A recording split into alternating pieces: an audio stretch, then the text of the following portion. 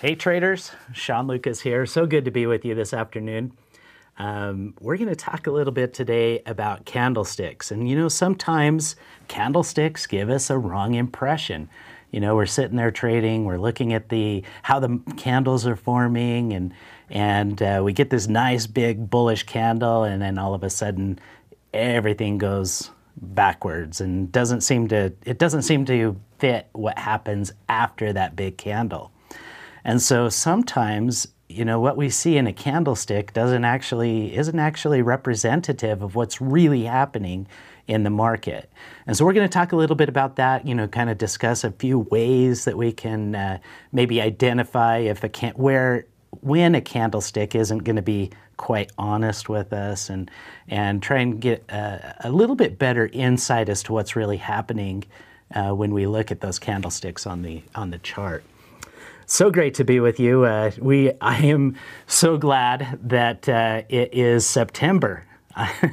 It made all the difference in the world. We started out the last month in kind of the middle of July, the summer doldrums, and it was awful. In fact, the month of August was one of the least volatile months we've had in a really long time. So the volatility and the movement in the market picked up nicely here at the first week in September, and really happy that that's happening. It gives us an opportunity to make a little bit of money in the market. For those of you who are in Idaho, pay attention. We are going to be doing a Trader on the Street in Idaho next week on September 11th. So we're excited about that. We're going to be in Idaho Falls. And looking forward to doing some trading there by the river and by the falls, and hopefully make someone a little bit of money in the process, and hopefully learn a thing or two about trading while we're at it. So check your calendars if you're up in the Idaho area, or if you'd like to come visit us. Check out the traderonthestreet.com. and register. Let us know that you're coming, and that way we can send you updates where we're at exactly. You know, we're out on the street, literally. We're out in public domain, and so sometimes we have to move, or where we think we can set up, we can't actually set up, so we end up having to make some adjustments. So make sure you register, and then we'll let you know all of the updates where we're at. Let's talk about candlesticks here for a minute. So if you look at the chart here, you know, I basically drew three bullish candles, and what we're going to do is we're going to take a close look at how this candle forms, and most of you would agree that, you know, that's a pretty positive candle. It's a pretty bullish candle. It's got a little bit of a wick on the top side, but pretty good tail on the downside. But it's a solid bullish candle. So how do we know if that candle is really bullish or whether it's just hiding something underneath? You know, I think about when I look at a candlestick, what you're looking at the end of a book, right? You're seeing everything that's happened from the start of that book to the end of that book, and you're just seeing the two book covers. You're seeing the start and the begin and the end. But what you're really missing is all the good plot and twists and storyline in between when you look at that candle, because that candle is just giving you the start, the finish. It gives you the highs and the lows, but really it's just kind of the bookends of what's happened during that time frame. So you could have a candle that looks, you know, that forms something like this, where you've got a start, an open, right? And you've got a close over here. And in between, you know that you hit a high point up here and a low point down here. But what happens in between is anyone's guess. You could have a market that comes down like that, rallies up like that, comes back down, rallies up, falls back down, rallies up, and falls back down, and closes, right? So if you look at how that candle formed, that you're starting to see a very different picture of what's happening in that market, right? You may be all bullish if you're just looking at the green candle, because that's a really strong bullish candle. But if you drop down and you look at how that candle actually forms, it's telling you something very different. Or you may have, you know, the price action may have formed like this. It may have come all the way up, all the way back down, all the way back up. So that's another, the variations of how that candle form are innumerable. I mean, you could have an infinite number of variations on that. So what you need to do when you're trading is you need to either watch how that candle forms, or you can drop down to a lower time frame and see how that candle forms on a lower time frame. So one of the first things that I do when I'm trading is I look at where that candle fits in the bigger scheme of the pattern or the trading range or the trend. So if a trade happens, or if this candle happens or forms at the beginning of a trend, you just got a reversal, the market's starting to move in a strong bullish direction, and you get that candle, then chances are pretty good, if it's in the early stages of a trend, that's a truthful candle. It's not lying to us, it's probably pretty strong. But if that candle happens at the end or towards the overextended end of a range or a trend, so it's happening towards the end of a trend, then I might be a little bit suspect of that candle. And I might want to drop down to a lower time frame and get a little bit more clarity as to how that candle actually formed. And that way I'm not snookered into a trade. I'm not saying, oh, this is a good thing, and then all of a sudden everything turns bad real fast on you. So one of the first tricks, one of the first rules when you're really evaluating whether a candle is truthful or not is to drop down or to see, number one, see where that candle fits in the bigger range.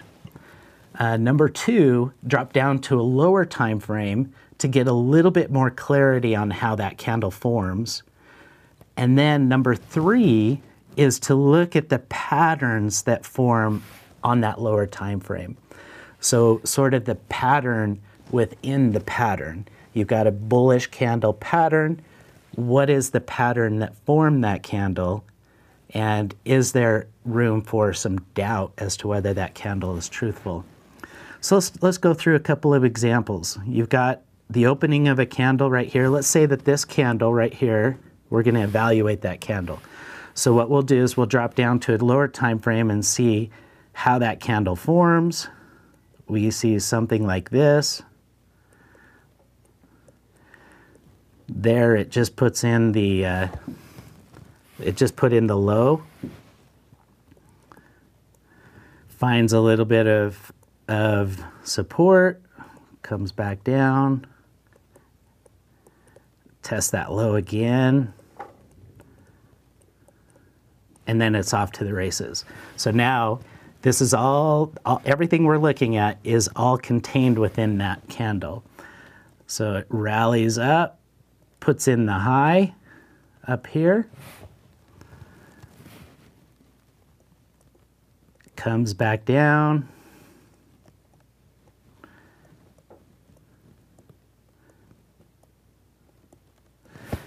so pulls back. So this is the high point. So that's that point right there. This is the low point. These are the two low points here. And it's pulled back, and then it's just reversing, and that is our stopping point right there. So this candle, if we looked at it or all of this trading that happened right in here, if we looked at it on a higher time frame, that candle on the higher time frame would look just like this. So is this a bullish or a bearish pattern within the bigger pattern? Well, clearly you've got a nice breakout out of a support level, and you're in a pullback and you're in a reversal,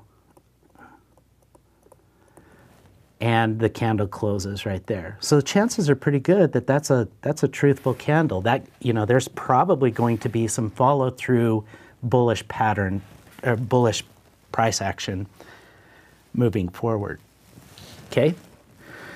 So now let's look at another example. Let's say this is our low, this is our open, this is the high, and this is the close. Okay. So we open up here. We get a little bit of bullish action, a big candle down, something like that, right? Followed by a grind up.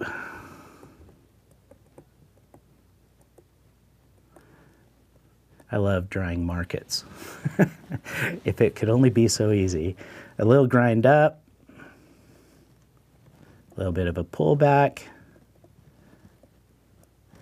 another test of the high, another pullback,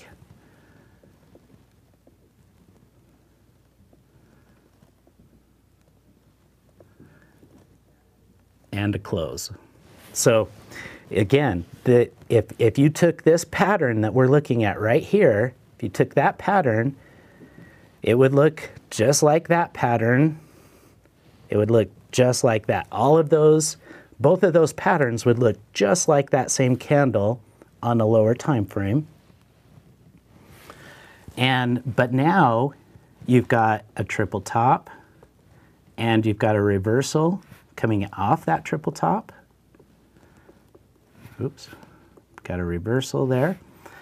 And so now this is giving you a very different picture of what's happening with that candle. So now I would say that this is kind of a lying candle, right? Because the pattern that we're seeing within the bullish candle is more of a negative pattern. There's a pretty good chance, especially given this big drop, you've got this nice strong bearish candle. So there's some real solid sellers lurking in the market here.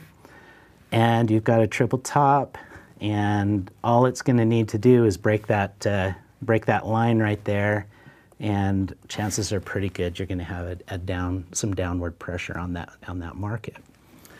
So I guess in short, the candlesticks are good. They do a good job like abbreviating market price action, and for the most part, you can, if a candle forms on a chart, for the most part, you can use the typical candle patterns that you read about in Steve Neeson's book, or whatever. You can use those and you can trust and rely on them. But there are those times when those candles may not be telling the full extent of what's happening in the market. And you need to know when you need to know, number one, you need to know how that candle forms if you really want to get the clear details. You want to get the plot, you want to get the storyline of the market. Then you look down at a lower time frame, you get a little bit better picture of how that market forms, and you start looking for the patterns inside the patterns. Are there signs of weakness? Are there signs of strength? And you start to approach the market a little bit differently that way. Hopefully that makes sense. I think intuitively, if you stop and think about it, I think you'll discover, hey, this is some good stuff. This is sort of the hidden meaning, the hidden message in each of these candles, and it's nice to know that when you're trading. Any rate, let me wrap up. I'm going to take a look at some of these questions real quick and answer a few of them and see if we can get. Let's see. Oh, Elite Money Solution. Anyone who's not a member of the Apiary Fund should totally join. That's awesome. Thank you so much, Elite. We appreciate that plug for us.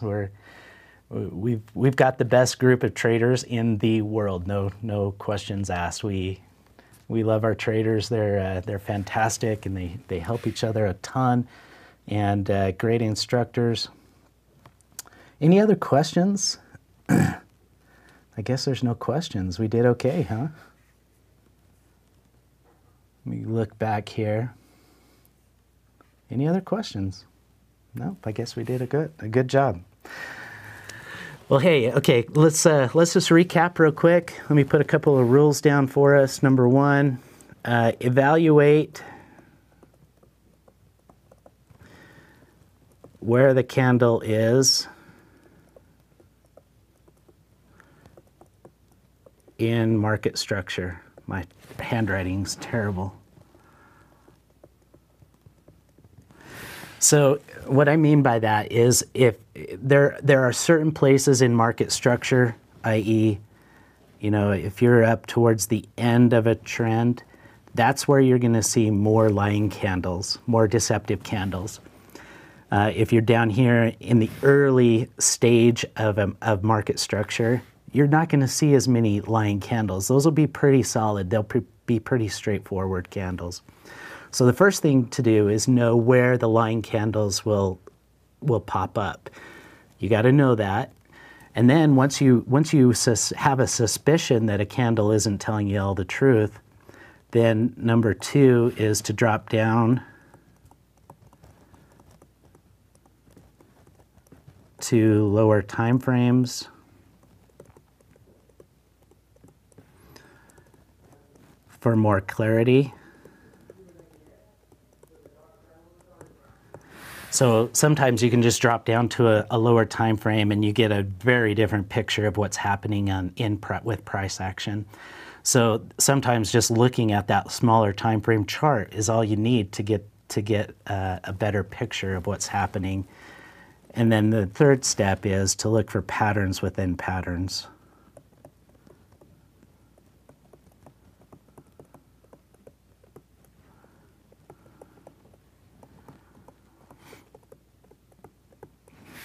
So looking in this case, we looked at a double top or a triple top forming.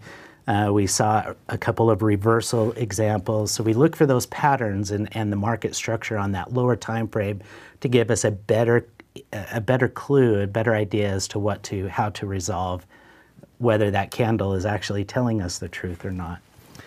So there you have it, folks. So great to be with you today, and hopefully these little 15-20 minute YouTube live presentations are something that will help you in your trading. We look forward to next Tuesday. If you're in the Idaho area, come check us out. Come join us in a trader on the street. Don't know who I'm trading with yet, so if you're in the Idaho area, definitely contact us and let us know you're going to be around, and let us know you'd like to trade. And who knows, we may be trading with you. So, any rate, there we go. Thanks, traders. We are so grateful for all your support, and look forward to continued success in our trading. Happy trading, everybody. We'll see you.